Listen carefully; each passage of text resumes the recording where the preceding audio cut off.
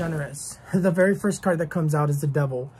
She is going to pay for what she was involved with. That aggression is going to eat her up. It says that people are going to be pissed.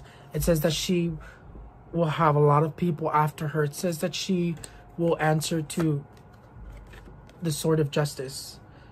I do see her getting involved with legal issues because of everything that's going on.